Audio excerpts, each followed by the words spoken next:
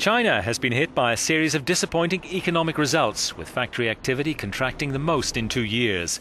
New orders fell, dashing hopes that the world's second-largest economy may be steadying.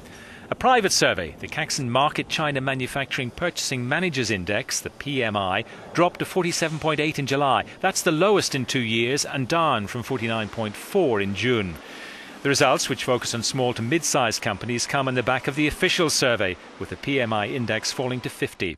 Growth, which reached a peak in early 2014, has seen a slow decline, flatlining from March. New orders contracted while factory output shrank for the third consecutive month. The deteriorating conditions forced companies to cut staffing for the 21st straight month, and factories had to reduce selling prices to a 6-month low due to increasing competition. The central bank has already cut interest rates 4 times since November and repeatedly eased lending rates for banks in aggressive measures to spur spending.